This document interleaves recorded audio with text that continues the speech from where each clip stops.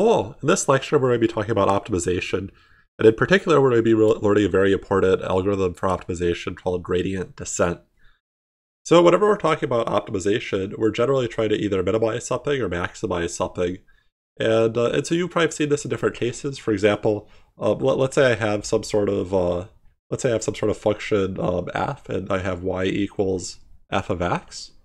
What I probably want to do, or I might want to do, is try to find the x value that gives me either the smallest or the largest y. And so that's one example of a minimization problem that if you've taken a calculus course, you've probably seen many forms of that. Other cases is, well, let's say that we are trying to find the best possible coefficients for some sort of line fit, right? So I want to know, well, what slope and intercept should I have for my line? And so what am I trying to minimize there? Well, I'm trying to minimize the average difference or error between the data and the line. I might be squaring that to really kind of penalize points that are far off the line. A third case, an example of an optimization problem that's really important for machine learning, but we aren't going to talk more about in this course, is that in deep learning you have all these neurons, and they have these edges connecting them, and those edges have weights. And the problem of deep learning is trying to figure out, well, how should we be weighting the different connections between neurons? And so how can we choose those weights so as to minimize the mistakes made by the neural network? So how can we do this? Well, in calculus, if I'm going back to this first case where y equals f of x, if f of x is a continuous function, what we could do is we could try to take the derivative of it and set the derivative to 0 and then see, well, at any of these places where the slope is flat, am I minimizing y? Right now I'm not trying to assume you've taken calculus, but I'm maybe showing the same idea when we're actually doing computation. And so with computation, there's two ways we might do it. One is that computers are fast, and I could just try a whole bunch of different values and see which one gives me the smallest y. The other thing is borrowing some ideas from calculus, where we're going to be looking at those gradients. Gradients are just a derivative evaluated at a specific point. And that's trying to kind of help us, rather than checking all of these items. Maybe I start with negative 4.8, and based on these gradients, maybe I'll figure out, well, is it a good idea to increase x or decrease x? So let me start with an intuitive picture. Imagine that you're hiking in the mountains, and so this is you right here, and your goal is to find your way down, or at least as low as you can go. So it's a minimization problem. How low can we go in the mountains, right? And I can see that that's the lowest point right there. And let's pretend that the mountains are foggy, right? So I can't really see the shape of them. I only know where I am right now. And so what might my strategy be? Well, I can look at the ground beneath my feet, and I can see, well, what is the slope here, right? And I can see, okay, I have a positive slope. And if I have a positive slope, that means that increasing x will probably increase my y. That's opposite of what I want to do.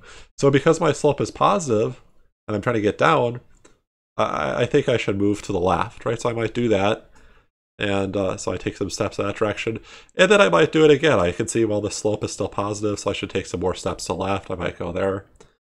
And so I could keep doing this and hopefully land at the bottom. Now the analogy to hiking doesn't work perfectly, because when you're hiking and you're going from point A to point B, you have to cross all the points in between, right? But in gradient descent, we're kind of moving in these jumps. So one of the things that could go wrong is I could jump, and maybe I actually overshoot that minimum. Maybe I land on this side. So that might be okay. Well, maybe if I see that I've overshot, maybe I should kind of start heading back in the direction I came, but maybe with some smaller steps. The other problem, though, is, well, there might be multiple minima. Maybe I end up here. You can see other places where I could get stuck, right? So this is a problem where I have to think about when using this strategy, right? There's mathematical reasons this can come up as well. Other cases where the analogy breaks down to hiking is that, well, you might have many dimensions. If I'm in 3 dimensions, that actually kind of makes sense, right? I mean, I could imagine a 3D topography. But eventually, right, we might have cases where, y equals f of x1, x2, x3, all the way up to xn, right? So I don't try to have that clear picture, but we can still have this strategy. We could say, well, with respect to each of these, which one's kind of tweaking up or tweaking down will make my y value smaller, right? So I could do that. Okay, so let's think about the function we're trying to minimize in another context. I'm trying to fit my line to my data, right? Maybe I have some scatter plot and I want to fit a line to it, and so I have to figure out both the slope and intercept of that line, right? So here, there's one function which is y equals f of x, where f of x equals slope times x plus intercept. That is my fit line right there. But that's not really what we are trying to minimize, right? I mean, that's a straight line, so really there is no minimum, right? I mean, I can keep going left, left, left, or right, right, right, depending on the slope. So when we're trying to do this minimization, we're actually doing something different. What we're trying to do is we're trying to minimize the mean squared error. And you can think of the mean squared error actually as a function. If you give me inputs of a slope and an intercept, well, then I could draw a line and I could tell you what the mean squared error is. And so really what we're going to be trying to minimize if we're trying to do a line fit is this error that we get back. How can I choose slope and intercept so as to minimize that error? And we're going to use gradient descent for that. We're just going to try a slope and intercept and then see how I should tweak it. How should I move the line? And so I raised this issue before that in some cases of gradient descent, there's multiple minima and you could get stuck in one. Here, though, we're actually lucky, at least for this line fit problem, because this function happens to be what we call a convex function, right? It's kind of it's kind of sloping up on all sides, and there's just this nice, 0.1 kind of minima right in the center. And so we're going to be able to solve this problem quite well using gradient descent. So eventually I'm going to write code to do this trying to automatically for us, but I want to do it slowly and manually first, just so you can see what's going on. So let me head over here to my notebook here, and I have some function here that you don't really have to understand. It's trying to help me kind of visualize what's going on. What's more interesting is that I have this mystery module, right? If you come over here, you can see that I have this mystery.py, and to keep it mysterious, I'm not going to open that.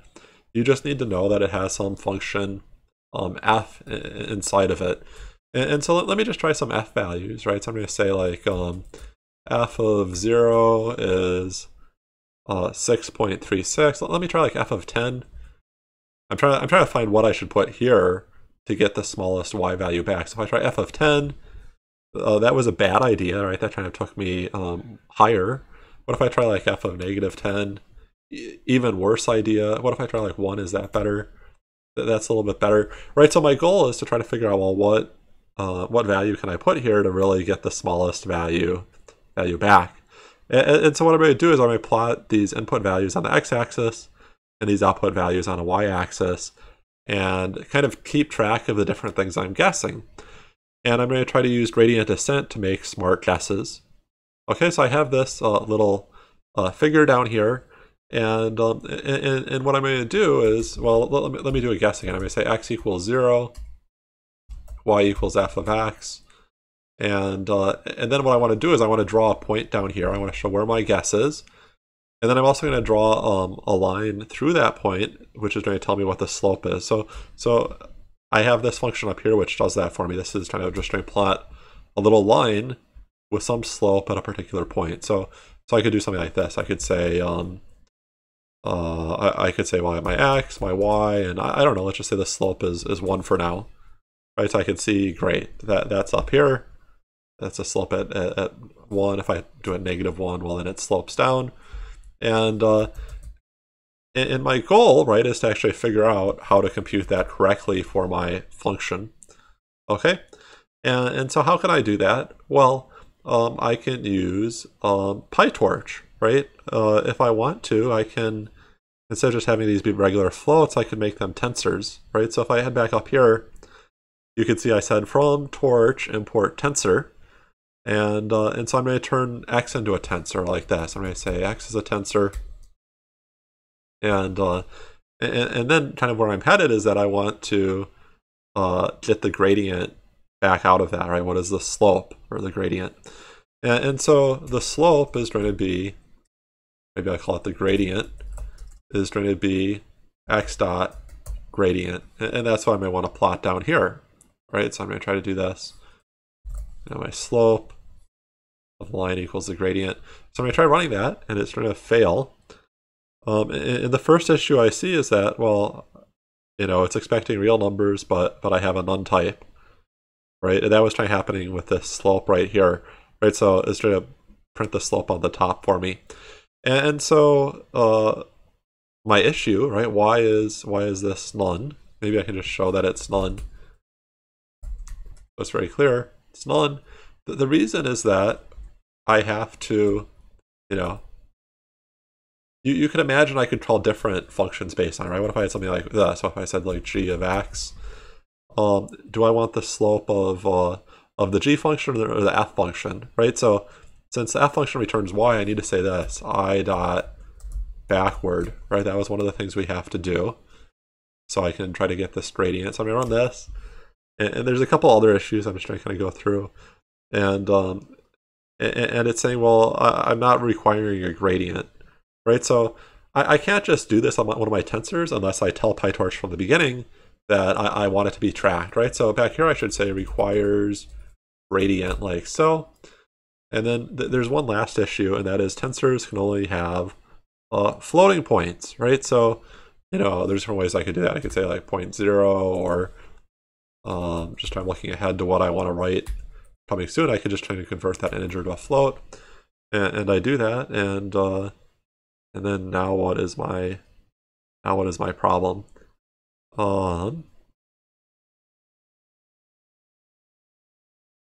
So why am I still getting a gradient of 0? Because right, so this is still none, and the reason is that I need to actually call backward before I look at that, of course. Great, and so I can see that that's how the function is at that point, right? At that point, the function is trying to slope down pretty sharply, and actually I could just look at this number. It's negative 2.44. Okay, so I can do that, and so I mean, looking at the line, right? If I'm trying to get lower, I can see I should go to the right. I could also just figure that out by the slope, right? I mean, if the slope is negative, then that means bigger x gives smaller y. And so what I'm going to do is I'm actually going to bundle this all up. I'm going to say try x, define try x. I'm going to take an x value, and here I'm just trying to pass this in because I want to do a bunch of guesses, right? And actually I'm going to plot it too, right? So let me just try to run this again to make sure it still works. Try x of 0. And that's good. And then just the way I've set this up, right? I'm not trying to look at the code for this plot gradient thing, but I've set it up so I can do something like, if I go to like 0.5 next, it's trying to draw all my guesses, and in the most recent guess it will draw with the red. So let me just actually do one more thing. Maybe I'm going to do this. I'm going to say, have some values here, like a list of values, and I'm going to say for x and values, I'm going to do that. And so really then I can try to make this even simpler, right? I can just, try these different things, right? So I say 0.5, then great, I'm drawing both of them. So I can see I should probably move farther to the right. So maybe I'm going to jump over to like, I don't know, 3. And after 3, well, I see it needs to be a little bit to the left. So maybe I'll go to like, 1.5. Okay, a little bit too much up. So maybe I should go to like 2.5 now. A tiny bit more to the right. Maybe I'll try like 2.75. You can see that when the line is really steep, I want to jump a lot. And then when it's like pretty flat, I know I'm getting close. So I want to move kind of a smaller amount. And that actually looks like it's probably a minimum, right? I can see that it's very flat there. And so that might be the minimum for this function.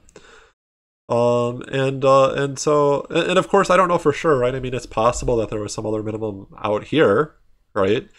And so it depends, right? If there's one minimum, I probably found it. If there's multiple ones, then it might be a little bit trickier. And there's different ways people solve that. Maybe they might try to run it multiple times from kind of different starting points.